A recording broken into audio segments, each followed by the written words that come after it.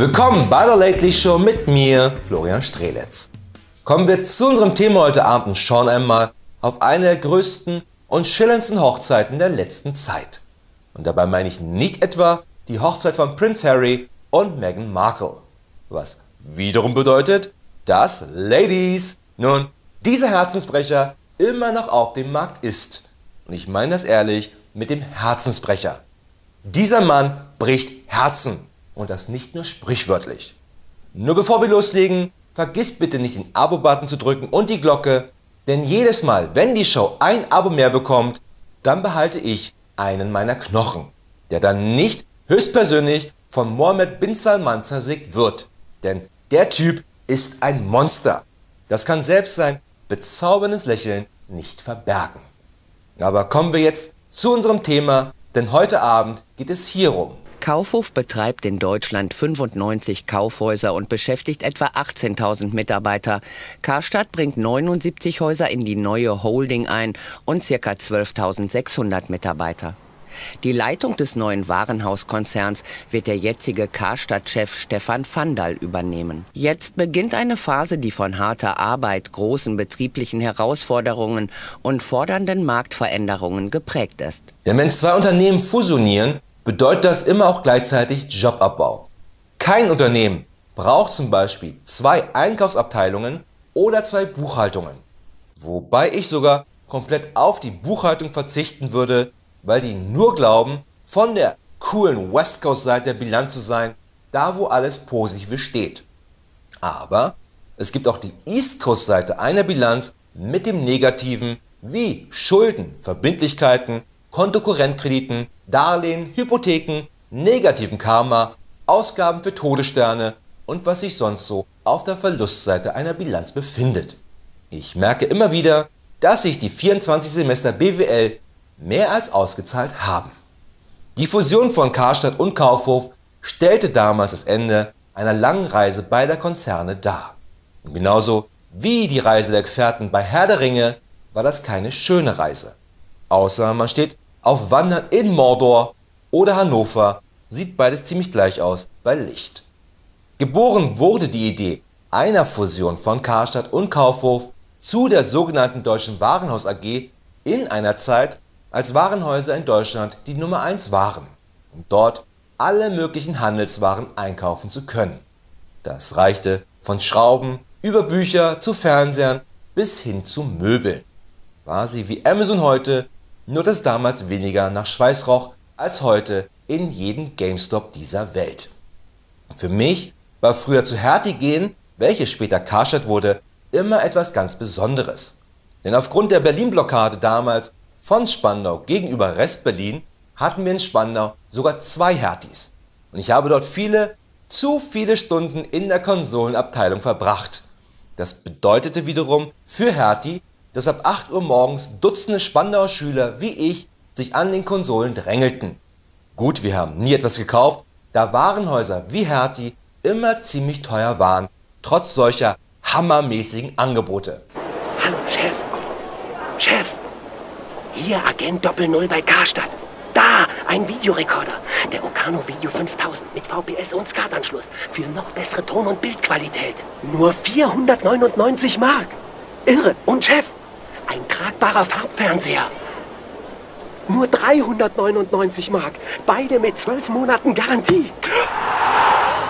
Gut einkaufen, schöner Leben, Karstadt. Wow, sogar mit einer Fernbedienung und 12 Monaten Garantie. Wow, Karstadt hält sich an die gesetzliche Mindestgarantiezeit. Die erste größere Krise erlebten Warenhäuser, als immer mehr neue Ketten auf den Markt traten und nun nicht mehr wie Warenhäuser alles anboten, sondern sich bewusst auf einzelne Warengruppen spezialisierten. Und wer jetzt an Ketten wie Mediamarkt oder Saturn denkt und dabei auch automatisch an Satanismus und das Ertränken von Welpen, ist derzeit noch weit voraus. Denn die erste große Krise der Warenhäuser gab es in den 1960ern, als sich Ketten etablierten, die einfach nur Werkzeuge verkauften oder nur Möbel, aber keinen anderen Schnickschnack. Ein Warenhaus aber war schon damals wie ein Dinosaurier. Wenn ihm ein anderer, kleinerer Dinosaurier hinten auf den Schwanz trat, merkte er das erst 69 Millionen Jahre später nach seinem Aussterben.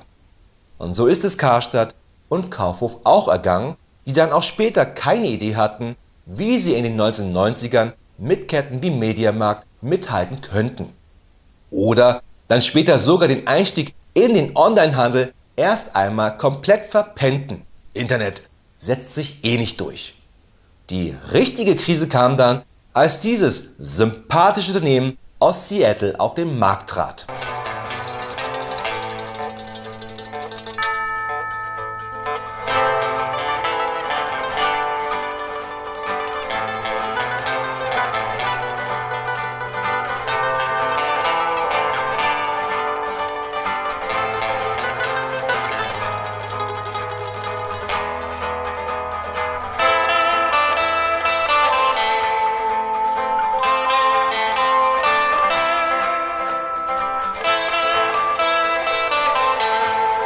Und genau das halte ich für absoluten Schwachsinn. Denn Kaffee entzieht dem Körper Wasser. Also in der Wüste zu verdursten und sich dann einen Kaffee zu gönnen, würde genau diese Dehydrierung vorantreiben. Dabei weiß schon jedes kleine Kind, dass man in der Wüste nur eins trinken sollte bei Durst: Red Bull. Und weil Jeff Bezos auf diese Werbung von Starbucks reinfiel und sich einen 16 $ teuren schwarzen Kaffee kaufte, dachte er sich, was ist das denn für widerliches Spülwasser? Das kann ich besser, und gründete Amazon. Nur um Starbucks zu zerstören. Und als Kollateralschäden Karstadt und Kaufhof, wie auch jeden Buchladen auf dieser Welt und auf Alpha Centauri. Was dann bei Karstadt und Kaufhof auch einen rapiden Abstieg bedeutete. Unter anderem dank ihrer immer wieder schillernden Investoren, die jedoch meistens nur eins im Sinn hatten, nämlich Karstadt und Kaufhof weiter auszuquetschen wie einen nassen Schwamm. Und als der Oll in der Ecke herumgammelte, gab es die Idee der Deutschen Warenhaus AG und beide fusionierten. Weil es immer schon geklappt hat, zwei todkranke Unternehmen zu einem super hyper gesunden Unternehmen zu fusionieren. Wenn du eins kennst, schreib es mir in die Kommentare, denn Google hat keines gefunden. Weder hier bei uns, noch auf Alpha Centauri. Der letzte Schritt von der Deutschen Warenhaus AG mit Karstadt und Kaufhof war dann dieser. Die Warenhauskette Galeria Karstadt Kaufhof hat nach Einbußen infolge der Corona-Krise ein sogenanntes Schutzschirmverfahren beantragt. Ziel ist ein Sanierungsversuch in Eigenregie bei gleichzeitigem Gläubigerschutz. Der Konzern mit fast 30.000 Mitarbeitern verliert seit Schließung der Kaufhäuser am 18. März nach eigenen Angaben jede Woche mehr als 80 Millionen Euro Umsatz. Wobei das für Karstadt und Kaufhof noch nicht einmal schlecht sein muss, weil sie nun ohne die Schuldenlast auf den Schultern erst einmal weiter operieren können. Ob man allerdings zwei Unternehmen, die sich seit 20 Jahren durch die Wüste geschleppt haben, nun mit einem frisch gebrühten Insolvenzkaffee retten kann, sei einmal dahingestellt. Also fassen wir einmal zusammen. Karstadt und Kaufhof waren einst Könige und sind heute Bettler, weil sie vor 30 oder auch 40 Jahren die Zeichen der Zeit nicht erkannt hatten und lieber wie die Musiker auf der Titanic weiter ihre Musik spielten, als alles zu tun, um nicht zu sinken. Aber Karstadt und Kaufhof hatten auch das Pech, ein ziemlich beschissenes Management gehabt zu haben. Sogar schon lange vor der Krise, also wie auch die Titanic.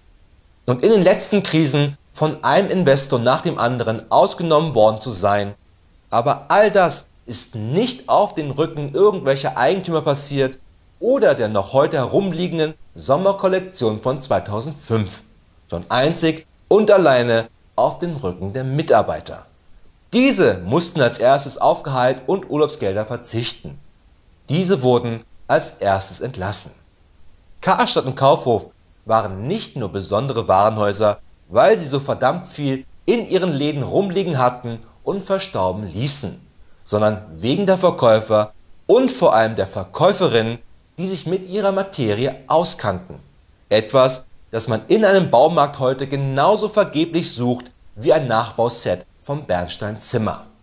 Denn nur dank dieser Mitarbeiterin konnte man wirklich früher auch zu Kaufhof immer sagen: Gut einkaufen, schöner Leben, Karstadt. Und ich überlege mir echt, das mit meinem letzten 500-Mark-Schein noch zu holen.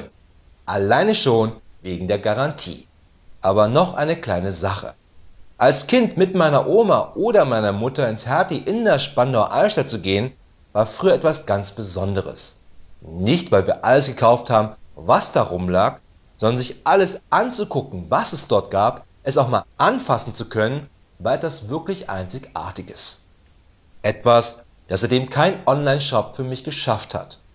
Und man wusste immer, dass man bei Hertie auch gut beraten wurde, weil Hertie vermutlich mit die besten Mitarbeiterinnen der Welt hatte, die einen nicht das billige Zeug angedreht haben, sondern das teure Zeug, aber immer irgendeinen Gutschein hatten, der es wieder günstiger gemacht hat.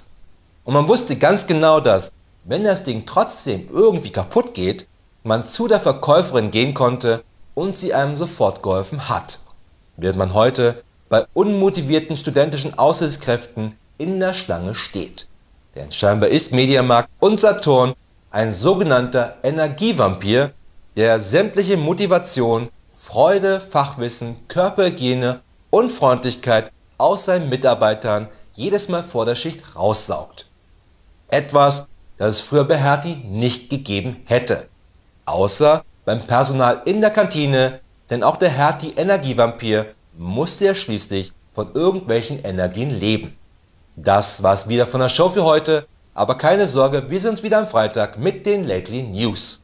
Bis dahin, eine gute Nacht und viel Glück da draußen!